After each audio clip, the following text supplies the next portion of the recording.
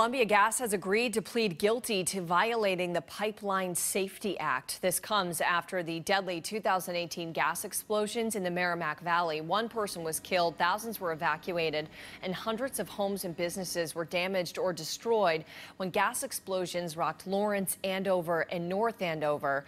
The U.S. Attorney is planning a news conference on this breaking story this morning at 10:30. We will bring it to you live right here on CBS in Boston. But again, Columbia Gas agreeing to plead guilty to violating the Pipeline Safety Act.